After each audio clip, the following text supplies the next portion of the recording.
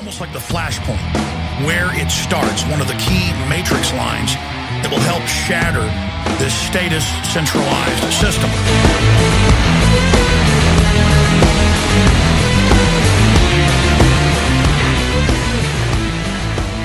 Good evening, ladies and gentlemen. It is Wednesday, June 13th, 2012, and this is Flashpoint Radio. Thank you for joining me. I am Jay-Z, your host, as always.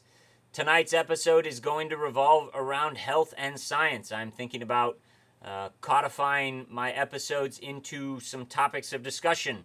We'll see how that goes, but tonight we're going to focus solely on science and health-related stories. As always, links to these articles are in the description below. Please go read them yourself.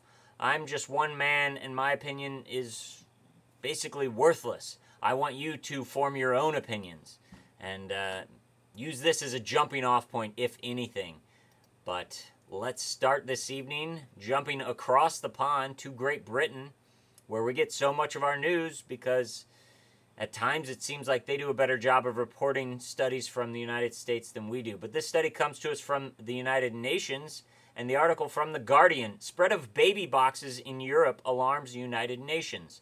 You may say, what the heck is baby boxes? Well, baby boxes are hatches or boxes installed in hospitals and religious monasteries or some sort of religious building where women who have unwanted children or who gave birth to unwanted babies can take their child, put them in these hatches, and know for certain that they will be taken care of. At least physically, right away they will be taken into the arms of someone who will care for them medically. I personally think that's a great idea. I'm against abortion. I always will be. So you should have some sort of option. This is a pretty good option. But the United Nations, those loving guys over at the United Nations, is increasingly concerned at the spread in Europe of baby boxes. The UN Committee on the Rights of the Child is who is upset. The UN Committee on the Rights of the Child, which reports on how well governments respect and protect children's human rights, is alarmed at the prevalence of the hatches, usually outside a hospital. The committee, a group of 18 international human rights experts, 18 people making a decision for the United Nations. They want this to be the global blueprint. Says that while foundling wheels and baby hatches have disappeared from Europe, almost 200 have been installed across the continent. And well, the pro-life lobby, those evil pro-lifers, state that these baby hatches are good and they will cut down on abortions and women will give birth to their children and loving parents can be connected to unwanted children. But the UN, as we know, is a big proponent on reproductive rights. Reproductive rights, other term for pushing abortions. And they would rather those 400 children, it said, that were abandoned since 2000, they'd rather them be dead. I've looked at the UN Committee on the Rights of the Child's website. Yeah, they don't want you spanking your child. But a government official, if they deem it necessary, can spank your child. Read the article. Go to it. Find it yourself. These are eugenicists who don't like any way of assisting human life. They like death, destruction. And if you give another option for abortion against abortion, then people may choose that option. And you can't have that. You can't have that because these are children. Children of a lower level of life. Children that are below these 18 international human rights experts. So, yeah. Moving right along, though, some things aren't always bad coming from Europe and Great Britain. The Telegraph states, UK midwife, mothers-to-be enjoy pregnancy more with a single midwife. The Royal College of Obstetricians actually recommends women have home births. I personally would recommend, after witnessing a home birth, women have home births, people with uncomplicated pregnancies. This is a very good article stating that, at least in Great Britain, they are making some strides. The government is actually acknowledging what has always been known, that when there are no complications, a woman should be comfortable with a single assistant, midwife, and it is a natural process that should be allowed to happen, not in a sterile environment with a doctor who comes in at the last 15 minutes to catch the baby and then send you a bill for $10,000. That's not how it's supposed to be. Then the Telegraph tells us this, which isn't as positive. Unborn babies could be tested for 3,500 genetic faults. Scientists could soon be able to routinely screen unborn babies for thousands of genetic conditions, raising concerns the breakthrough could lead to more abortions. You think? You think? What is this? Finding out if you find out if it's a boy or a girl, you know, when does that start? The 40s, the 50s? Now you wonder why? Now there are sex-directed abortions. People don't want to have daughters, so they abort the fetus. Might not be happening as prevalent in America, but it's happening all over the world with that technology. Yes, this is going to lead to this. And it's funny, the Telegraph, a UK publication reporting on a study out of the United States. Are any of the other mainstream United States publications going to put this together? No, they're not, because they know the backlash they would get if the American public saw this. The American public don't want to be poked and prodded and their blood taken. They mostly want to care for their child. They don't need to be prepared to love their child. And that's what this does. It prepares you to love, or not love as much, your child. In my opinion, that's what it does. But at least the Telegraph, at least some British publications, have the decency to put out an opposing viewpoint. What day? This first story came on June 6th, and they released this story on June 7th the next day. Thank you, Telegraph. Genetic screening of unborn babies may be inaccurate. New tests for genetic screening of unborn babies will not be 100% accurate and may scare parents into believing their children will be born with a disability when they are healthy. Yes, of course it's inaccurate. Man is inaccurate. Therefore, science, the science that has the basis that there is no God, that science, the science that states there is no God and man is the highest being, that science is and always will be found to be inaccurate. Some in greater amounts than others, but it will. And if that's the case, why are you getting parents who should be worried about how much they're going to love their child, worried about what might be in their child or what their child might develop into, and then have the option of taking care of it, or in utero surgery, which is dangerous for the woman and the child? Yes, at least the Telegraph shows that there are some opposing viewpoints. Our media would have put out the first thing about the 3,500 genetic tests to be screened for, and then left it at that.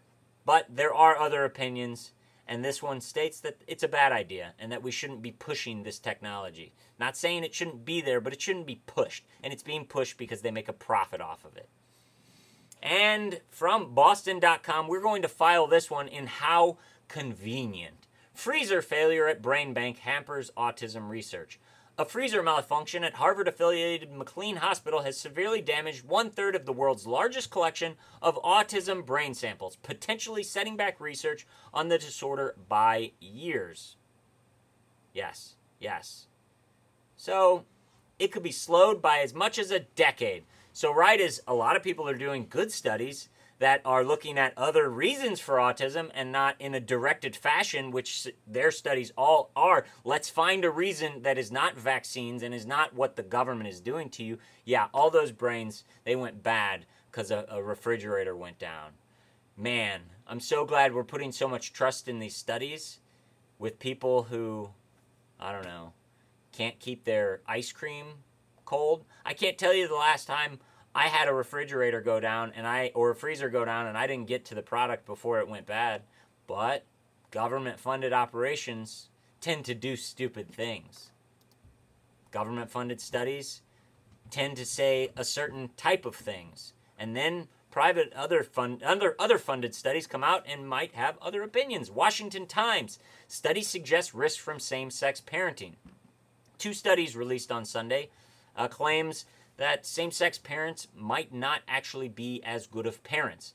They looked at a gold standard data set of nearly 3,000 randomly selected young adults, the largest set of participants ever studied for a study of this kind, and they found, Dr. Mark Regeneris, that lesbian mothers, adults raised by lesbian mothers, had negative outcomes in 24 of 40 categories, while those raised by gay fathers had negative outcomes in 19. It flies in the face of the APA, American Psychological Association report that states that parents that are same-sex can and do raise just as good of children.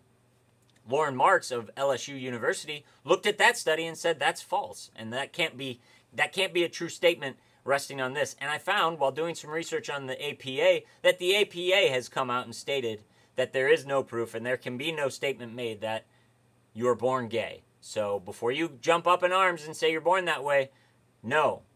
They state, the people who think gay parents are just as good as not as hetero parents, they say you can't be born gay. Look it up. You can find it. Good article, just an opinion by these guys. And it's a scientific opinion and not my opinion.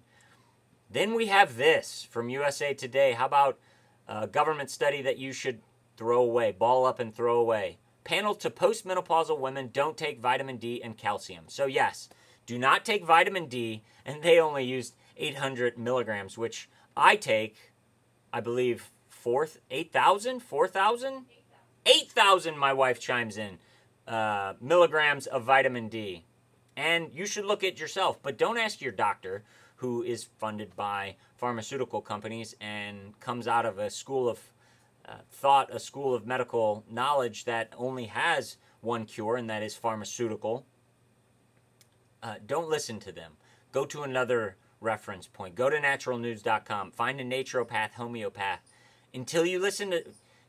Don't listen to the government for advice on your own body. So before you take the advice of the government, seek out every opinion you can think of. Even the crazy guy babbling on the side of the road has better thoughts than the government. So when the government tells you to do something, turn around, and you might not have to run away immediately, but find some place to walk to and never look back, because, well, we know what the government tends to do with things. The government lets, refrigerators die and things get out, and they also do this. Again, USA Today, airflow problems plague CDC bioterror lab. A $214 million terror lab in Atlanta has had repeated problems with airflow systems, and in February, the air system actually blew out from a potentially infected area with animals that were being tested on with biological weapons. Level 3, which is the third out of 5 of the deadliest virus levels, and they were using monkeypox, dangerous strains of influenza, anthrax, SARS. Yes, and their air conditioning system actually blew outward into an area where guests were. Guests. Uncovered, unprotected guests were at the CDC. Observers, visitors. And they blew potentially deadly and extremely contagious viruses into them. So the next time they say bath salts cause the cannibalism, bath salts cause someone to go crazy, you know what it could be now that you've watched Flashpoint Radio. Xanax mixed with bath salts, Xanax mixed with alcohol, Xanax mixed with anything, any other SSRIs or psychotropic drugs. Or maybe the CDC released a bioweapon accidentally. But they're going to tell you if they did, aren't they? I mean, right? We'd trust the government to tell us if they accidentally released a bioweapon. They wouldn't blame it on something else to save face, would they? Oh yeah, they would. Why? Because you have the power. You are the sovereign. You pay their damn salaries. You're in control. You just have to stand up and assume that control. It starts local and then it grows. Come back and see me again tomorrow. Thank you for joining me on Flashpoint Radio. Jay-Z signing off, saying God bless and keep your eyes to the sky for the potential bioterror attack. Give me your